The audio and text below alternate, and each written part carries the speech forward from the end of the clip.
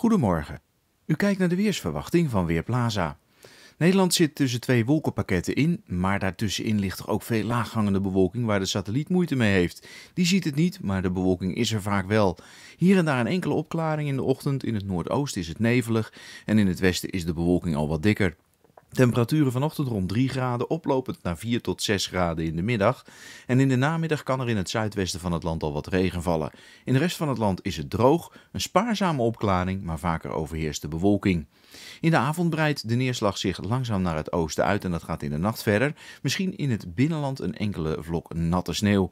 Temperaturen blijven net iets boven het vriespunt en morgen wordt het 4 tot 6 graden. In het noordoosten valt nog wat natte sneeuw, verder wordt het langzaamaan droger, met in het westen van het land wel weer een paar buien. Daar staat een zuidoostelijke wind. Vrijdag is het op veel plaatsen droog, met temperaturen tussen 1 en 5 graden. Het is koud in het noorden van het land. En zaterdag neemt de kans op sneeuwval in het noordoosten toe. In het zuidwesten regent het waarschijnlijk. Ik ben Marco Verhoef van Weerplaza.nl.